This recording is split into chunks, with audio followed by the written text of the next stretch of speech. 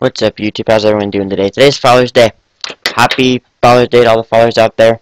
Hope you guys have a great day. Anyways, I have a little something special for you guys. I had just gotten into Redstone a couple days ago. Just been doing some weird stuff with it.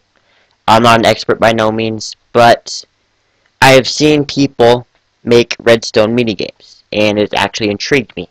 So it intrigued me to make one of my own, which is right here. I have no name for it. You guys can name it whatever you want. You can name it the shit bucket for all I care.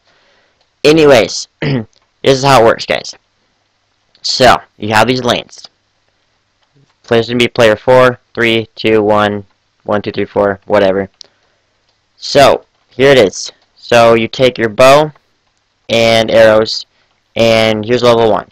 Come over to level 1, step up on the plate, and this is your little button.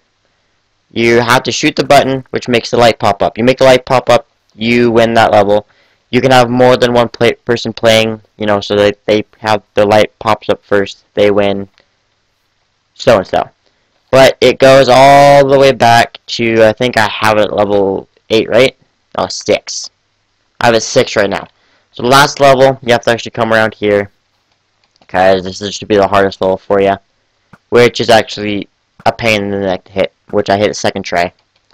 That actually should be my best shot right there.